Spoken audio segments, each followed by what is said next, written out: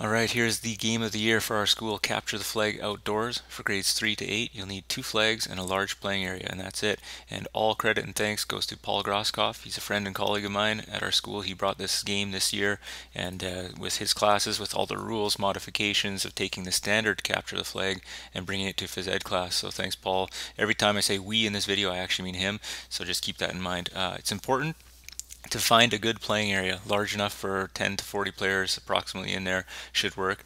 And if you have obstacles and hiding places, those will always help, but it will work if you just have a plain open field. That's fine too, it can work. So we started off at the baseball diamond area, so we had 2 diamonds and there's a path splitting them. That was important, and one team would be on one half, of course the other team on the other half in those boundaries. And we found that teams like to hide often in the fitness park, so hide their flag in the fitness park if they were on that side, and over by the buildings if they were on this side. So it showed you a little bit of importance with obstacles. Now I'll get into the rules in a second here, but we moved from the baseball diamonds to a forest or bush type area, and I wanted to show you this picture to talk about the flags. So Paul put together these flags using ski posts, and he tied some fluorescent scarves to it. And the rule we have with the flags is you can hide them anywhere, even up in trees and whatnot, but the color has to be seen, so they can't bury it under, or they can't like tuck it somewhere so you can't see the color. And yeah, and we had one team would be on one half, so kind of these scrawny trees on that side, and the other team on that half, and we'd switch of course after a time, so both teams had both areas. So we're going to look now at an overhead view, and we have the path in the middle again, and that's pretty important. And as well, you're going to have a bench or some sort of an area you have to designate as a jail, and we'll see about that in a sec as well. So one team on one half, the other team on the other half, and they're going to hide their flags. So at the beginning, they're spending a few minutes, or not a few minutes, 30 seconds to hide their flags. No peeking. So you got to tell the teams to not look at the other team when they're hiding their flag, because it ruins the fun, obviously. And when they're done that, you're going to blow the whistle to start. And the idea is to bring the flag, the opposing team's flag, find their flag, capture their flag, obviously in the name, and bring it back to your side across the center line. So that center line is super important.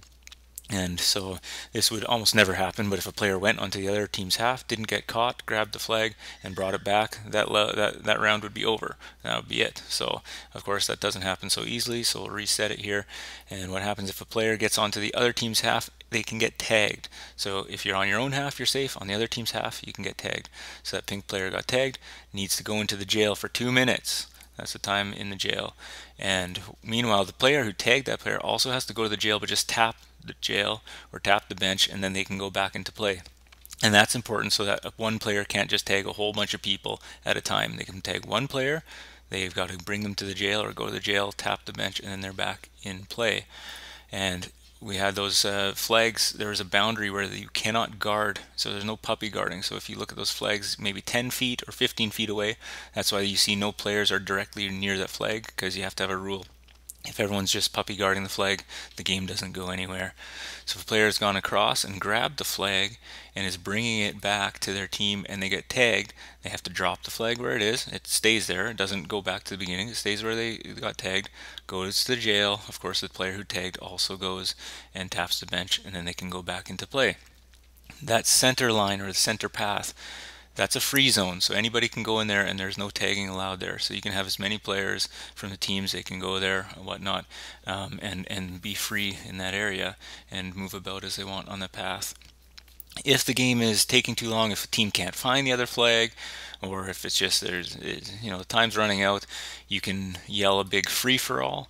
If you yell free for all, that means there is no tagging, so it's just a mass free for all. Everyone scatters. Even if they're in the jail, they can run out of jail and just try and find that flag, grab the flag, and be the first team to bring the flag back across into their half.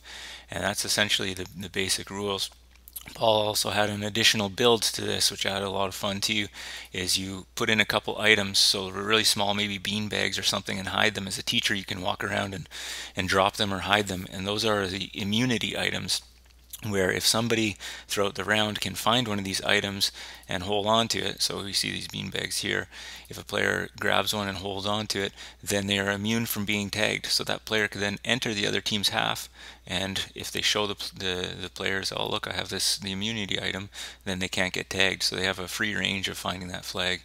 And that's it for the standard version of Capture the Flag for phys ed class. Thanks again, Paul, and to the students. We had so much fun this year playing it. I suggest you try it out, and if you've enjoyed this game, please subscribe for more games and visit PhysEdGames.com. Thank you.